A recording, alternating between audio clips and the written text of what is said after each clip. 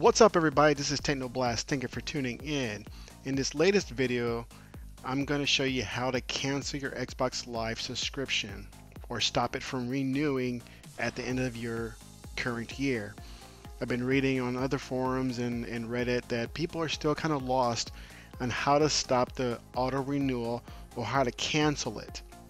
So what you need to do is get on your computer, open up your browser, and go to that following URL that you see up top. It says account.microsoft.com, and you'll get to a similar page that you see right here. This is mine, so you'll get, of course, a different one. So once you get here, you want to go to the Services and Subscriptions option. And here, once it loads up, you're going to get all the services that you signed up already with Microsoft. That's either a one-year deal or a continuous renewal of services, just like Xbox Gold or Office or Game Pass.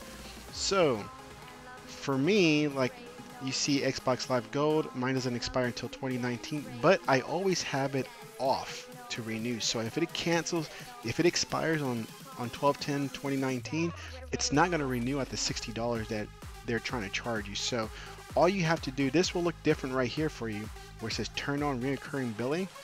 It'll look different for you because it'll say, do you want to turn it off or cancel auto renewal?